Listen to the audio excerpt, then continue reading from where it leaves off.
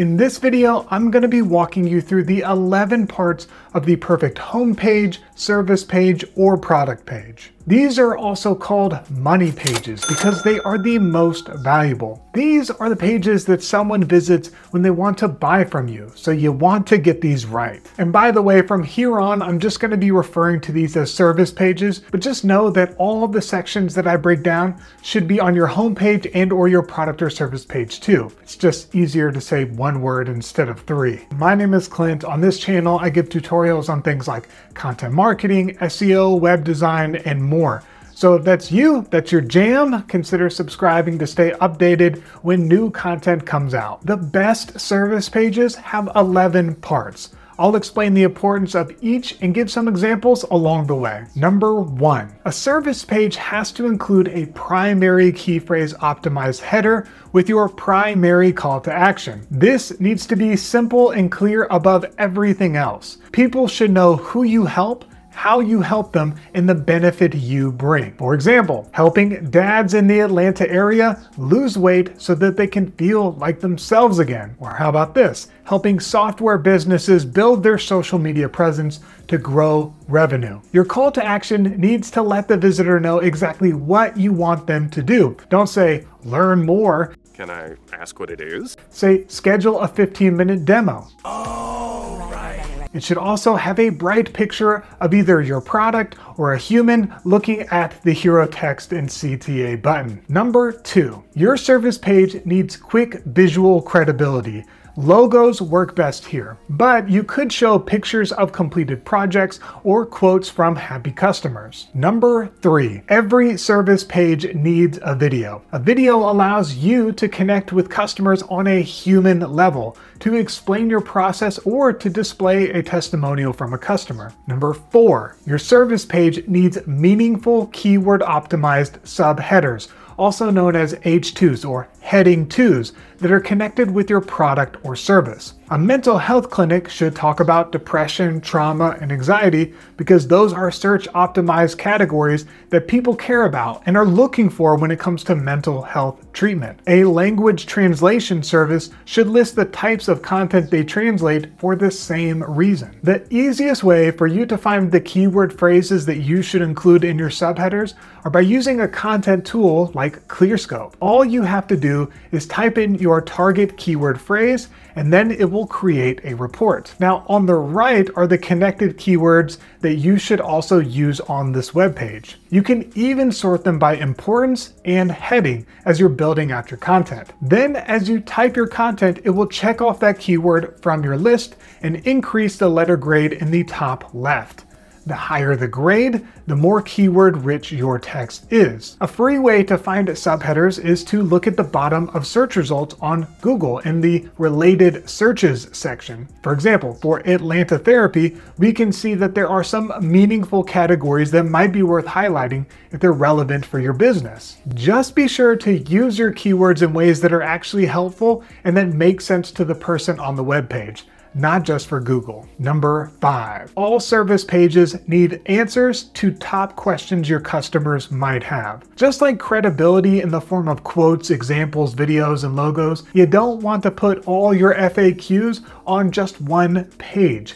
You should address the questions that they have in the moment too. The easiest way to find these questions is to use the People Also Ask feature on Google. Type in your key phrase and then look at the common connected questions that people have also asked related to that question. As you click the drop-down arrow for questions, even more questions related to that one will populate at the bottom. If possible, and if it's related to your business, copy the questions in the exact wording and paste it to your webpage as an H2. Then answer that question as simply and as clearly as possible. Orbit Media, a Chicago web design company, does a good job with this with their section titled, "What if I'm not 100% sure of what I want?" They follow up with saying, "That is understandable." Now this shows that they are anticipating potential customers' problems and that they have empathy. Number 6. The best service pages have a problem section. Think about the physical, emotional, and philosophical problems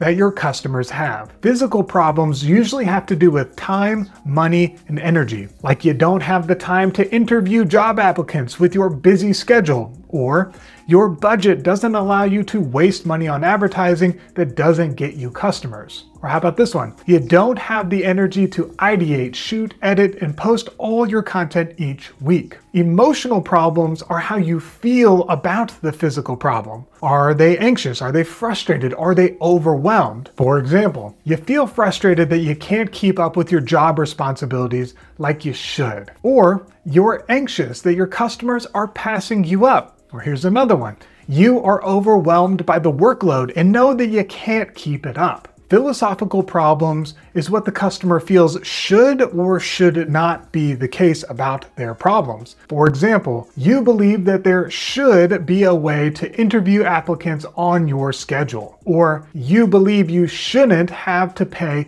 if you are not seeing results. Here's one more. You believe that there should be a way to make content consistently without burning out. Your solution is always more valuable when it's compared to the problem that you solve.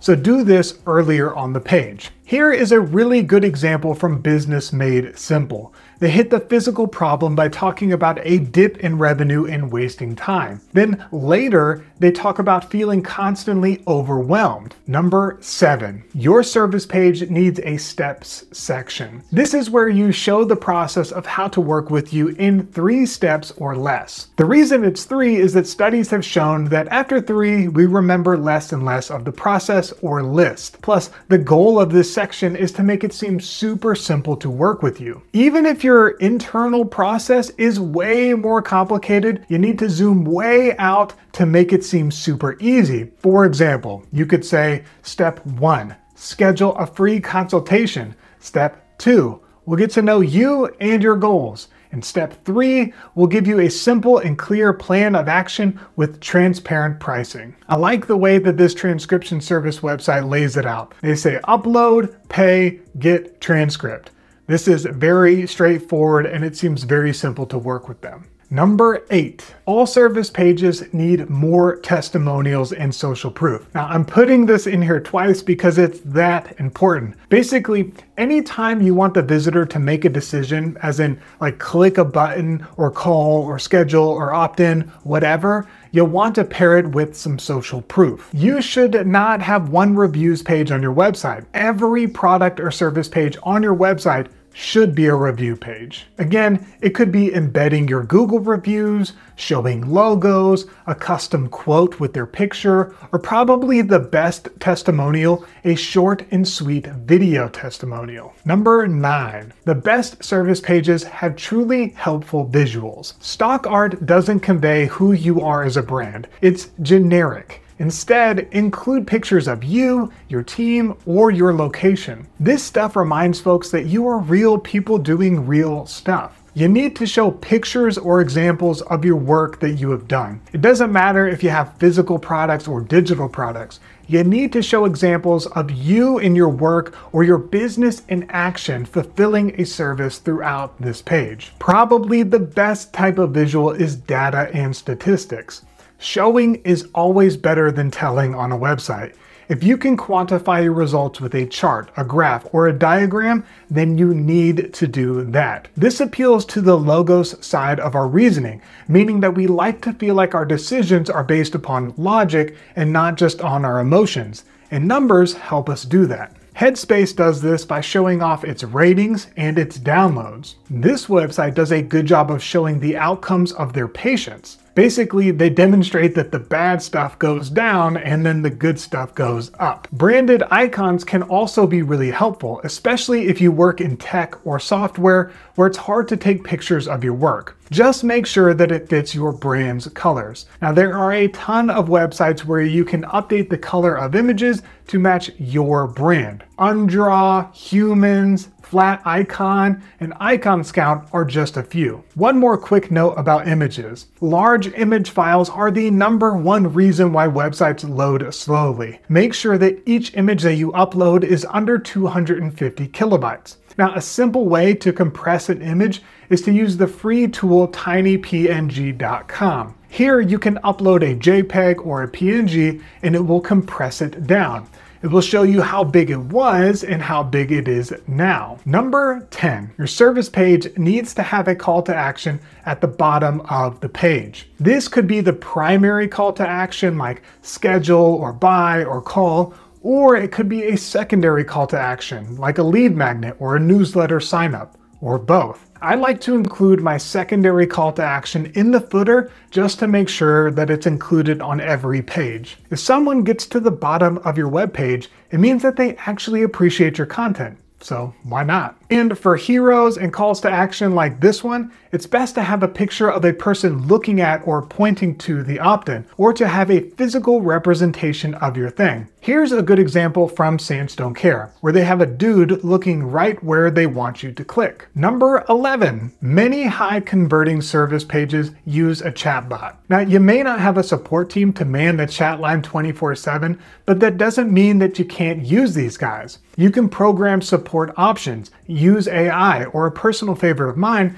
is using video chatbots to combine the two, like this one from Video Ask. Basically, you map out the journey someone might take in their decision process and film short videos to walk them through your stuff. And chatbots are great because they're also sticky, meaning they stay with the browser as they scroll, and so they can help lead the visitor in the right direction. Listen, if you include all these things on your home, product, or service page, then you will have a landing page that both humans and search engines love. If you want the free fillable SEO guide and checklist for this and my other courses that cover all the stuff I talked about in this video and more, then click the link in the description box and download it for yourself. If you want to see the next part of this course, how to create your about page, then click the next video here. Do you want to know more about how to make your about page? You get it? About your about page? You want to know more? I thought it was good. You didn't think it was good?